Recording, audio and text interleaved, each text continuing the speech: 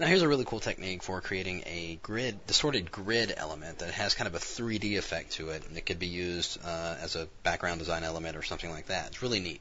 So, first thing I need to do is actually create the element that's going to create the grid. So I do that by creating a new document. And I'm actually going to set it to a 1/2 inch by 1/2 inch at 100 dpi. All that looks good. I'm going to hit leave it. Okay. So we got this really small graphic, but I'm going to zoom in a lot here so I can actually see what I'm doing. And the first thing I'm going to do is actually on the background layer, if I bring the layers palette in here so you can see, I'm going to Shift Delete and fill that layer with gray. And then I'm going to create a new layer. Then I'm going to do Command or Control A to select all. And with white set as my foreground color here, I'm going to go under Edit to Stroke. And we're going to set a 3-pixel stroke with white. And we're going to make sure it's on the inside because we don't want any part of it going on the outside since our selection is right to the edge here. We'll do that and hit OK. Now, I want to delete part of this because this is going to be part of a grid pattern. It's going to be the single element of a grid pattern that we're going to create. Now, in order to make it work, I'm going to have to delete part of this. Now, because this stroke here is only 3 pixels wide, I'm going to use my arrow keys because they will only move the selection 1 pixel at a time every time I hit the key. So I'm just going to nudge this over 1, 2, 3. Then I'm going to nudge it down 1, 2, 3. And then I'm going to hit delete. So there I have, which is going to be part of the grid graphic that we're going to create. And you'll see how that works in a minute. So here I have the elements that's going to make up my grid. I'm going to do select all once again. Then I'm going to go under Edit to Define Pattern. And there we've gone and created what's going to be ultimately our grid. I'm just going to call this Grid 1. So there. So that's done. I no longer need this document, so I'm just going to close it. Don't save. Don't need it. I'm going to make a new document here, which I've already created. Now, got nothing on the background here yet, so I'm going to go ahead and create a colored background. We'll go ahead and gear and get a blue because I like blue. We'll just fill that in. To give it a little variation, I'm actually going to create a new layer. And with my gradient tool, using the same exact color, I'm just going to draw a gradient, just an arbitrary placement of a gradient there. Now we don't see it because it's the exact same color as the background color is itself. So in order to give it some variation, I'm going to simply change the blending mode to multiply. And there we get a little bit of difference there. I'm just going to do my Command or Control E to merge that down. So now we have that all in the background layer there. Now, I'm going to create a new layer once again. And now we're going to go to Shift Delete, bring up our fill dialog. But now instead of a color, we're going to go over here to Pattern.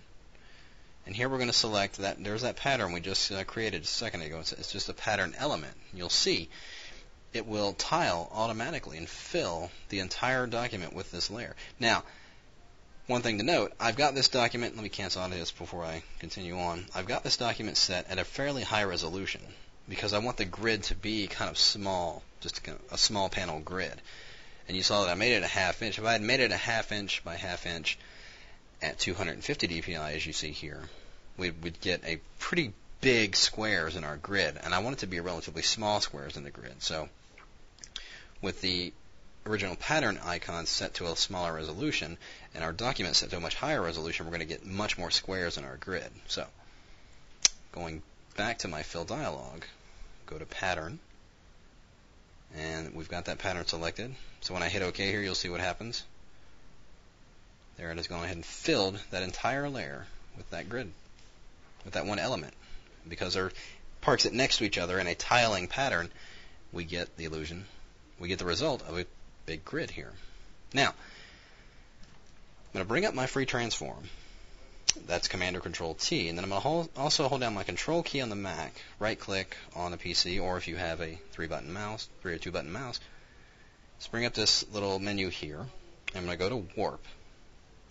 And here, there's no formula for how I'm distorting this. I'm just simply grabbing areas inside this shape, and just what the Warp tool is allowing me to do is just manipulate this pretty much in any direction I want to go with it. I can just play with this all day, maneuver these curve handles over here until I get a really interesting effect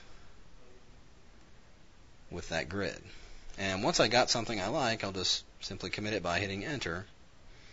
And this is another reason I'm using a large res file, is when you distort a graphic like this, it has very fine lines. You want to use high res because you don't want your lines to look really, really jagged like that. You can see they're relatively smooth. Now, I want it to blend in nicely with my background, and this is the reason I chose gray as the background when I created that element. So when I change the blending mode to this to overlay, you'll see that it blends in very nicely. If I just position this any place on my document, and if I go ahead and give it a layer mask and go over here, let's just paint here, paint there, just kind of have it like a fading in and out effect going like there, and I can even duplicate this layer and perhaps go over to transform and then rotate it and just kind of position it so we're kind of getting a variation of the background here. And if I just toss in some design elements, there you see we've got a really interesting background we've created right from scratch, just using a few simple techniques right here in Photoshop. So there you go. Give it a try. We'll see you next time.